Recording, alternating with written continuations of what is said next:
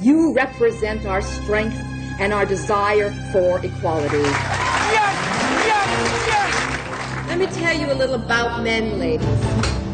You have a lot to learn, Emmanuel.